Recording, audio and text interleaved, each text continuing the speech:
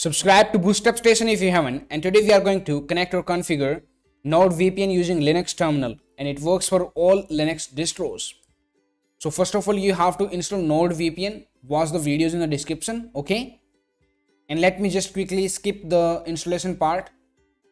Now to connect and use the NordVPN, you can just go to this website, wiki, Arch Linux wiki. It's right here, okay? And let me quickly walk you through it. Type this command to log in into the NordVPN, press enter. Now you just have to type the email or the username and press enter.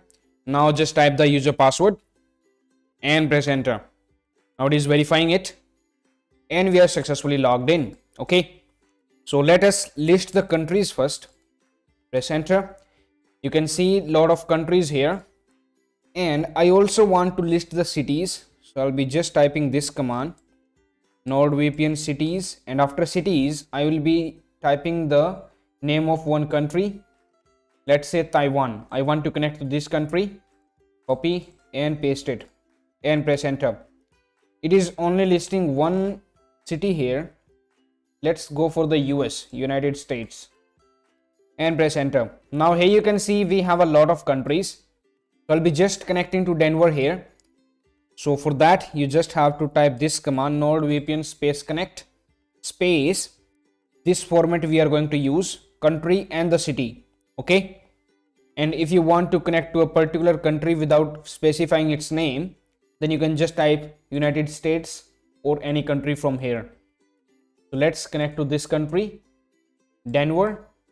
So we type here United States, give a space and then the city name, Denver, and press enter. Now it is just connecting us. Wait for it, and you can see that we have been successfully connected to that place. So let us quickly check the status of it. Press enter, and it says we have a new location, city Denver, and the country is United States. So let us quickly check using the IP also, my IP, and here you can see it says Denver, Colorado, United States.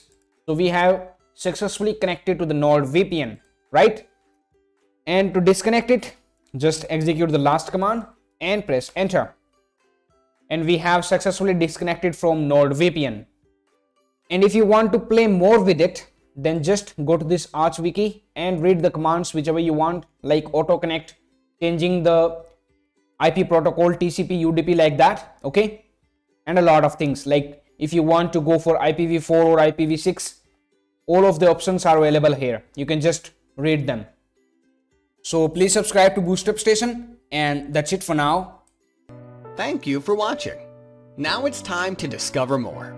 Simply click on the screen to subscribe to our channel and watch another video to discover more.